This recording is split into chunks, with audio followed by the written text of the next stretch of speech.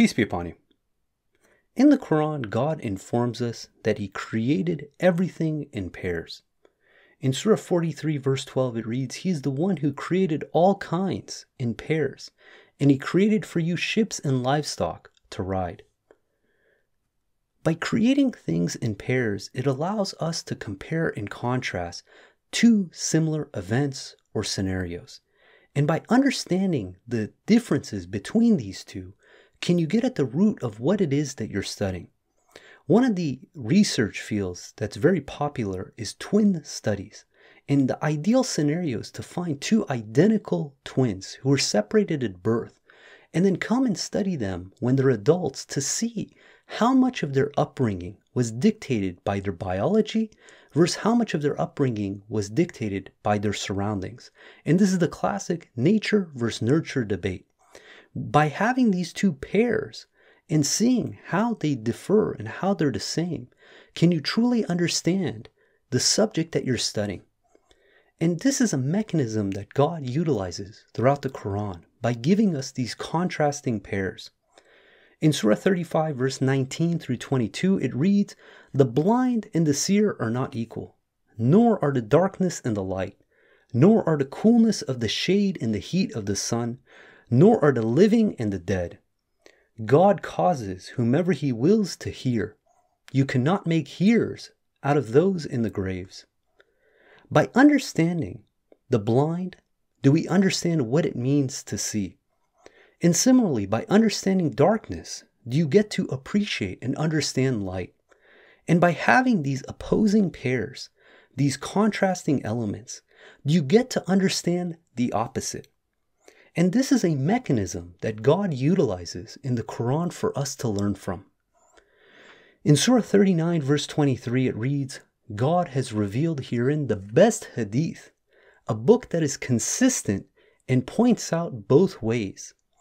Now what's interesting is when you look at the Arabic for this expression of consistent and pointing out both ways, the Arabic is mutashabihan, which means it's similar or contrasting or comparing, and mathani, which means pairs. So in essence, God is telling us that God has revealed the best hadith, a book that is of comparing pairs or contrasting pairs. And this shows us the difference between those who basically make it to heaven and those who are going to make it to hell. And it's by understanding these contrasting scenarios, these pairs, can we understand the true substance of what it is that we're studying. Have you ever seen these optical illusions where they have a dot on two different backgrounds? So one background is going to be totally light and bright, and it makes the dot seem so dark, so gloom. And then you take the other dot on a dark background, and now that dot looks like it's radiating. The brightness of it has just been illuminated. And what's fascinating is that these two dots are the same color. And the only thing that's changed was the background color. And by having a different background color, where in one scenario it's blazing white and in another scenario it's dark black, can you really understand that object that you're studying? You're able to see the darkness and the light by seeing this contrast, and simply by superimposing it on different colored backgrounds, it becomes that much more vivid what it is that we're studying. Because if you put that dot on a very gray-scaled background, it becomes almost impossible to distinguish its edges, to be able to understand what is it that we're truly supposed to learn. And what I want to do in this episode is look at some of these examples in the Quran, these contrasting pairs, and what we can learn from them. Because oftentimes these subtleties can be lost, but by superimposing them in the right light or in the right context of darkness, does it really become apparent these lessons we're supposed to learn. And this first example is with Pharaoh, probably one of the most wicked individuals who ever lived on this planet. And when God sent Moses and Aaron to present to Pharaoh these proofs of God and to try to correct Pharaoh's tyrannical ways, what was Pharaoh's response? In Surah 40 verse 36 it read, Pharaoh said, O Haman, this is Pharaoh's chief architect, it says, build for me a high tower that I may reach out and discover. I want to reach the heaven and take a look at the God of Moses. I believe he is a liar. Thus were the evil works of Pharaoh adorned in his eyes, and thus was he kept from following the right path. Pharaoh's scheming was truly evil. Now think about what Pharaoh is claiming in this command to Haman. Pharaoh wants to build a tower in order to tower over God. He is attempting to elevate his status in this world and belittle God, Lord of the universe, that he's going to look at the God of Moses. Now, what a wicked individual. Now, what I want to emphasize is this aspect of build. In Arabic, it's ibni. This word is used by Pharaoh in this command, but it's also used by Pharaoh's wife. In Surah 66 verse 11, it reads, and God cites as an example of those who believed the wife of Pharaoh. She said, my Lord, build, ibni, a home for me at you in paradise, and save me from Pharaoh and his works. Save me from the transgressing people. You have two individuals who happen to be pairs, their husband and wife. One of them is using his power, his authority, to try to belittle God and elevate his status, while the other one is using this prayer to God to abolish the vanities of this world in favor to have a place near God in the hereafter. Both of them are requesting for someone to build for them, but one is doing it for the sake of going towards hell, to destroying their own soul, while the other one is doing it to build up credit, to reserve a spot for them next to God in the hereafter. And it's by studying these two pairs, these two individuals, these spouses, are we able to understand what it is that we want in this world. Is our purpose in this world to draw closer to God so we can have a place next to God in the hereafter? Or is our purpose in this world to build up our own vanity, build up our own exaltation, to have great things strictly in this world and forsake our souls in the hereafter? In Surah 35 verse 10, it reads, anyone seeking dignity should know that to God belongs all dignity. To him ascends the good words, and he exalts the righteous works. As for those who scheme evil works, they incur severe retribution. The scheming of such people is destined to fail. Now there's numerous of these contrasting pairs in the Quran where God is giving us such extreme scenarios of two individuals who are linked together in some way, but showing how their results, their outcomes, their actions are so drastically different from one another. And I want to emphasize another one in the Quran, and this has to do with Moses. When Moses fled Egypt with the children of Israel, and God drowned Pharaoh and his troops, what did Moses do? We read in Surah 20 verse 83 is that Moses rushed to God. And God asked Moses, it says, why did you rush away from your people, O Moses? He said, so this is Moses' response, says, they are close behind me. I have rushed to you, my Lord, that you may be pleased.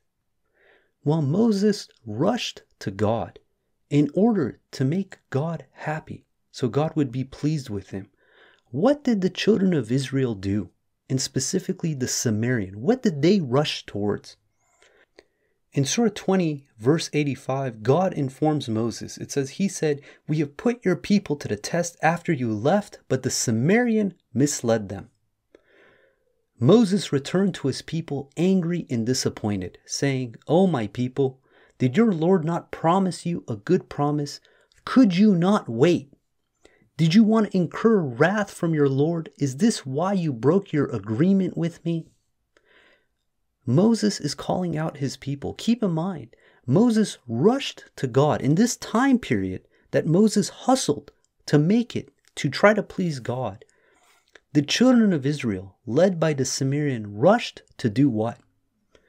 It reads in Surah 20 verse 87, they said, "We did not break our agreement with you on purpose, but we were loaded down with jewelry and decided to throw our loads in." This is what the Sumerian suggested. He produced for them a sculpted calf, complete with a calf sound. They said, "This is your God, the God of Moses." Thus he forgot. While Moses rushed to God, the children of Israel, led by the Sumerian, rushed to create a golden calf to worship, to set up a partner next to God of something of such ridiculous status of a golden calf, complete with calf sounds, that they were willing to forego God, Lord of the universe, for this object that they created with their own hands, with the blessings that God has given them.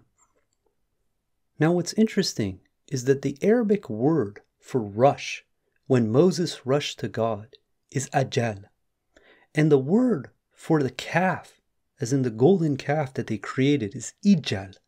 It's the same root for both words, but one God used to show us the contrast of those who are rushing for God, for the cause of God, while those are rushing for the cause of idol worship. One is rushing to try to get a spot in heaven, while the other one is rushing to get a spot in the lowest pit of hell.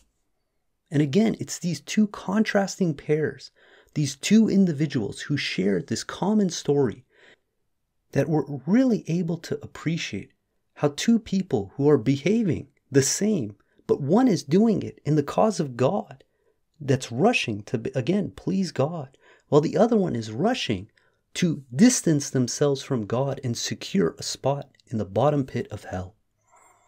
Now I want to have one last example of two contrasting pairs, again, individuals who are joined together, and show the difference in how they behave, how one is going to be elevated to have a place next to God, while the other one is going to be at the bottom pit of hell. When God created Adam, and he asked all the angels to fall prostrate, all of them did except for one, Iblis. Iblis, Satan, said he's not going to prostrate. And rather than repent when called out, when God asked him, "Why would you not prostrate? Have you become arrogant?" Rather than admitting their fault, what was Satan's response? He said, "I'm better than he. You created me from fire. You created him from mud." And he doubled down.